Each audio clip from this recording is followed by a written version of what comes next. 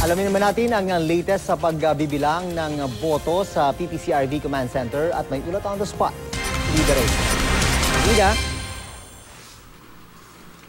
Yes, June, tuloy-tuloy ang dating ng mga election returns dito sa PPCRV Command Center. And as of 12 noon ay nasa 30% o katumbas ng 26,800 na mga printed o physical election returns na ang nakakarating dito sa tanggapan ng PPCRV.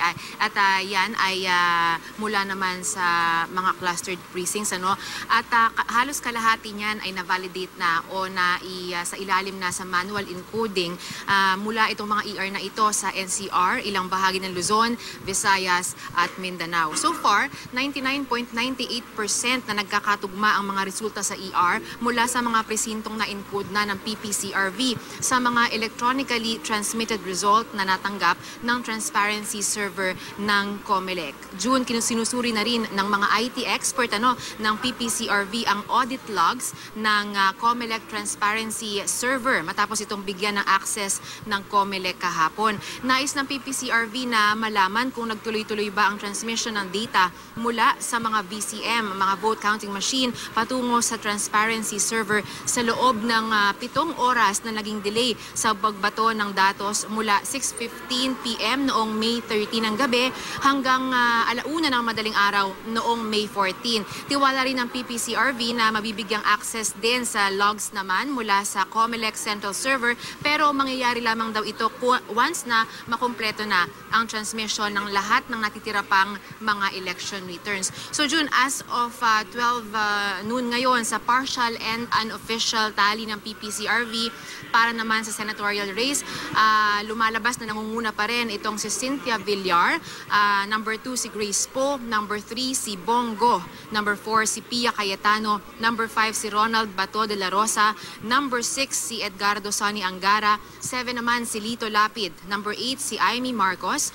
number 9 si Francis Tolentino, number 10 si Ramon Bong Revilla Jr., 11 Coco Pimentel, 12 Nancy Binay, 13 J.V. Ejercito, 14 Bam Aquino at 15 Jinggoy Estrada. So hanggang sa mga oras na ito, June, ay nagpapatuloy ang dating ng mga ER at inaasahan nga na ngayong araw ay darating na rin dito sa tanggapan ng PPCRV Command Center yung mga election returns na magmumula naman sa malaking bahagi ng Mindanao. June. Rida, magandang development na bigyan ng access yung PPCRV na matignan yung transparency server dahil doon siguro malalaman din based sa magiging pag-aaral ng PPCRV kung meron bang basihan yung mga agam-agam doon sa transparency server na yun na Rida. Tama yan, June. Actually, yan naman talaga ang main purpose ng PPCRV para malaman kung syempre kung may transparency and ibigay yung interest ng publiko na malaman na naging fair at yung integridad ng eleksyon na nangyari noong May 13 ay nandoon. So, matatapos ng mga IT experts ngayong weekend ang pagsusuri nung audit logs ng transparency server dun sa 7-hour delay na yon at ang kanilang primary purpose na gusto nilang malaman ay kung tuloy-tuloy pa rin yung transmission kahit na sinabi na nagkaroon ng technical problem.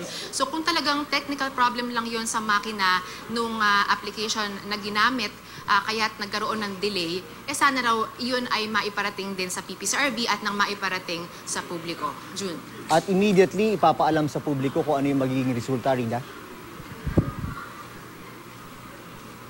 Sorry, June, ano yun? Immediately ipapaalam sa publiko kung ano yung magiging resulta ng pagsusuri ng kanilang mga IT expert. June, ang target ng PPCRV by Monday ay makapag-release na sila ng report na kanilang i-anunsyo sa media para malaman kaagad ng publiko. June. Maraming salamat, Rita Reyes.